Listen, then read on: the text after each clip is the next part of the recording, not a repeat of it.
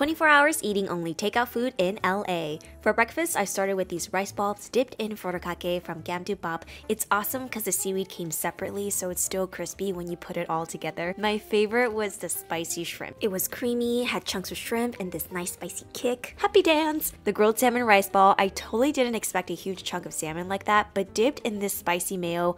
Oh, it was so good. Then for lunch, it was time for Armenian food from Mini Kebob, and there was nothing mini about these plates, okay? It came with lavash, creamy hummus, salad, buttery rice, roasted tomato, and jalapeno, and oh my goodness, this garlic sauce was just the perfect coating to an already perfect meal. I am drooling just watching this. Then for dinner, I had my absolute favorite. This is from Brodards. These Vietnamese grilled pork spring rolls have my entire heart. They're wrapped in rice paper with fresh veggies and the chives popping out. I crave this every time I come here. House special sauce, I can swim in it. It is so good.